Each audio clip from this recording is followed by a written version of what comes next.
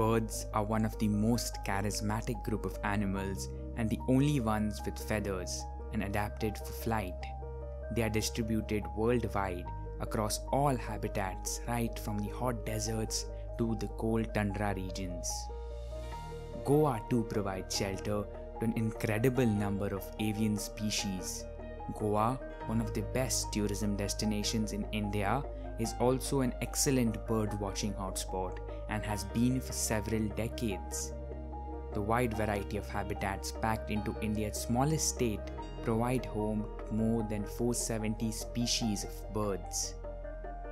The entire eastern boundary of the state is part of the Western Ghat forests, a UNESCO World Heritage Site with many rare and endemic species of birds thriving here.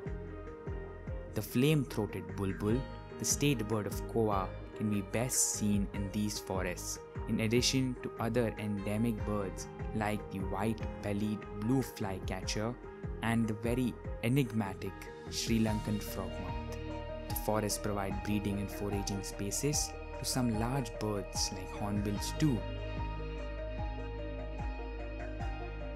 The lateritic plateaus, on the other hand, suit birds adapted to drier climate. Due to the open habitats that these birds prefer, they too have developed cryptic colors to stay hidden in plain sight from any potential predators.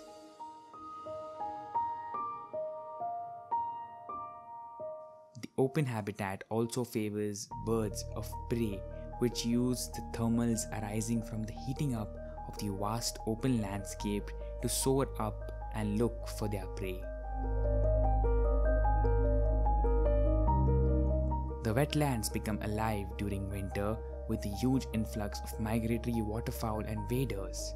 In Goa, artificial tanks that supply water to the paddy fields during the dry winter months provide good feeding grounds for the migratory duck population that winters here, whereas the active as well as uncultivated paddy fields support a good population of waders and other skulking birds.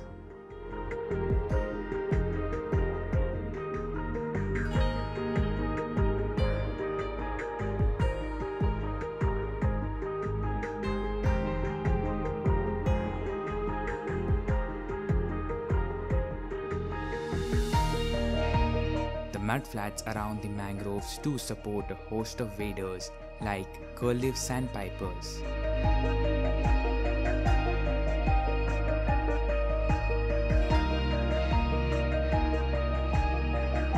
The collared kingfisher too is a mangrove specialist species. The coasts too are excellent for migrating shorebirds like gulls, terns and other waders.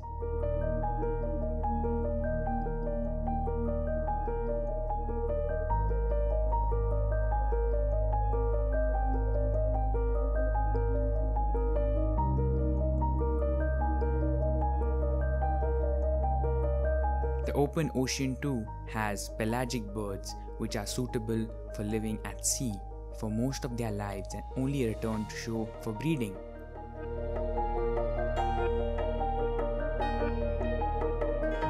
The summers and the monsoons are the peak nesting time for many of the resident species, whereas some species only visit the area to breed. Larger birds like this crested hawk eagle prefer to nest by summers, while the insectivorous birds wait till the onset of the monsoons when food availability is much higher and it's easier to take care of the chicks.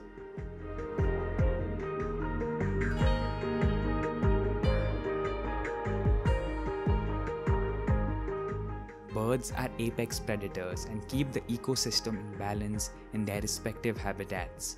They provide a variety of ecosystem services like pollination, seed dispersal, keeping a check on insect populations, and are aesthetically pleasing too.